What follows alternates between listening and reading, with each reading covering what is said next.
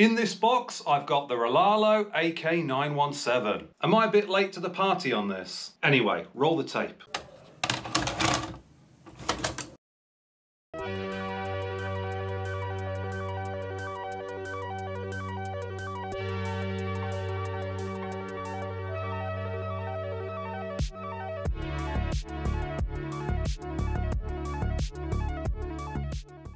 This is the new Rlaarlo AK917 1/10 scale supercar. It's been one of the most hotly anticipated cars of 2023 and a little bit controversial. So in this video, I'm going to give you my honest review of the Rlaarlo AK917. This is AK917, the good, the bad, and the ugly.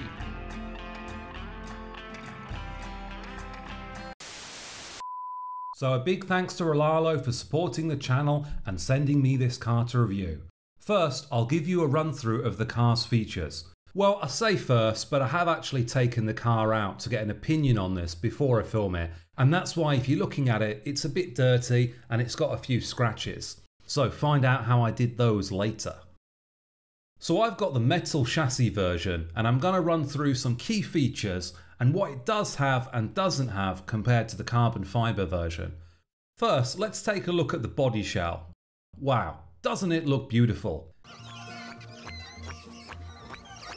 You've got working LED lights at the front and rear and some scale details at the rear. Some people have questioned if we really need these, but I really like them. Right, let's get the body off and have a look inside.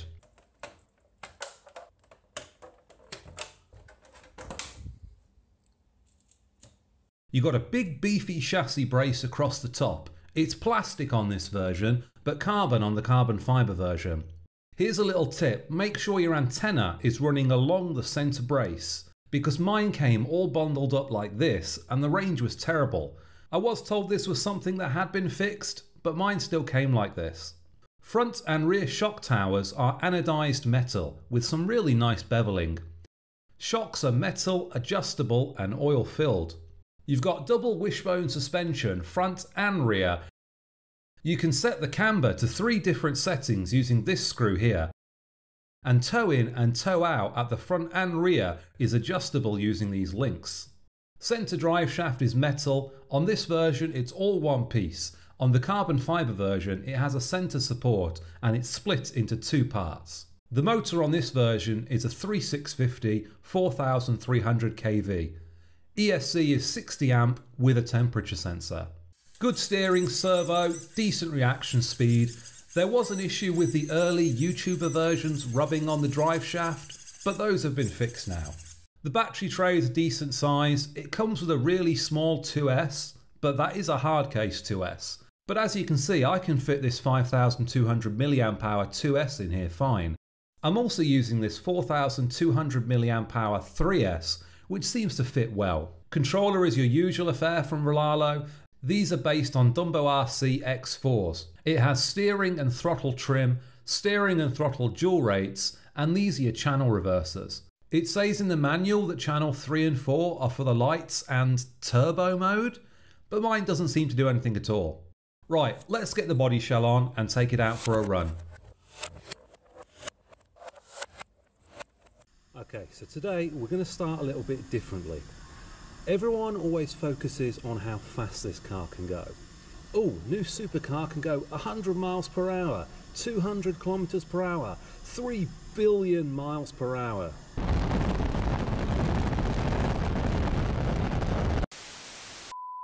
But today I thought I would focus on just like what it's like to drive on the 2S it comes with and not focus on speed runs.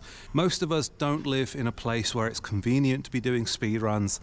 This is the kind of surface you're going to drive it on. It's going to be paved, a little bit uneven, and you're not going to be doing any speed runs here. So I've got the slowest gearing on and we're going to have a look at how it handles. So like I said, this is the slowest gearing. It comes with the slowest gearing out the box.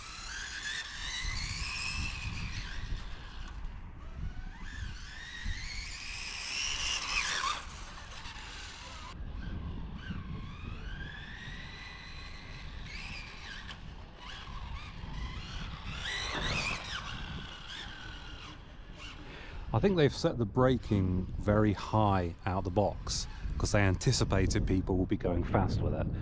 Because whenever I tend to tap the brakes, it does tend to lock up the wheels. But I think it handles very well. I think it's pretty much point and shoot.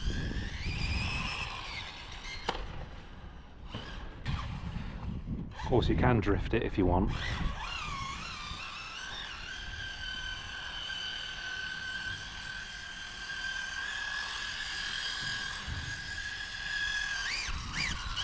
Yeah, this kind of surface, no way. The suspension has not enough travel for this.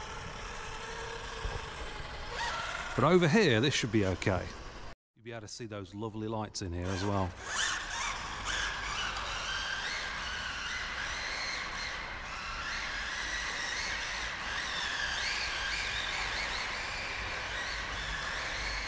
It is going to be absolutely filthy when it comes out of here.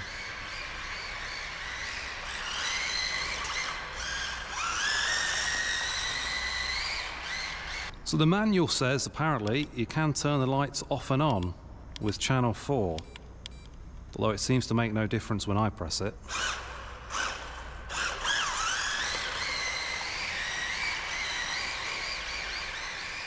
Absolutely filthy. I'll have to give it a wash when we get back. Right, the 3S is going in. Got to be a lot more gentle on 3S, as tyres like to break traction on you.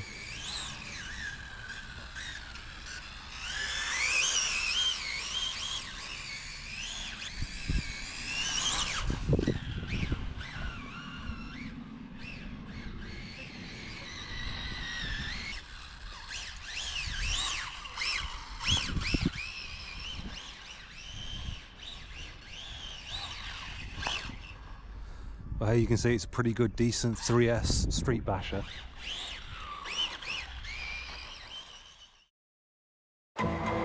What you are about to see is probably the worst speedrun attempt in history. A combination of a wet road, windy conditions, firefighters training, and my only free morning for an entire week. Viewer discretion is advised. I think we can still get a 2S run in.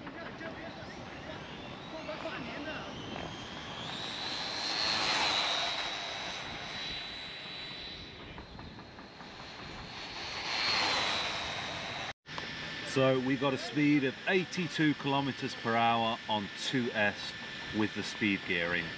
Now let's put a 3S in and see how fast we can go.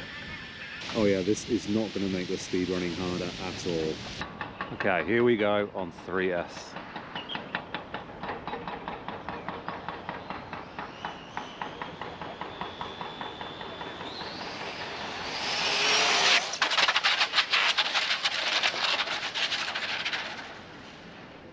Oh dear. Don't think that body panel is going to be as nice as it was before. And it looks like we broke a link in there, so unfortunately this speed runs over. But we can still see how fast we went.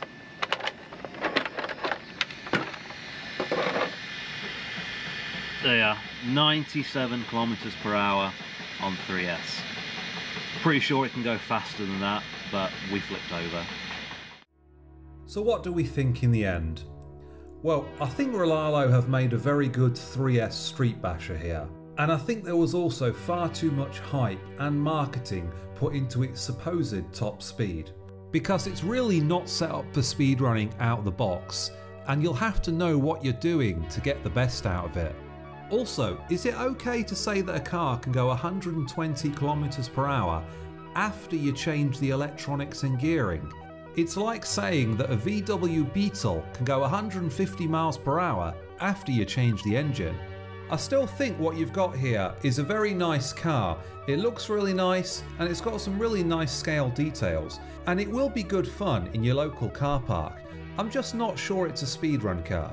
I'll definitely be making more AK917 videos in the future where we'll see if we can actually get it to that claimed 120 kilometers per hour. So if you'd like to see that, make sure to subscribe, and as always, stay charged.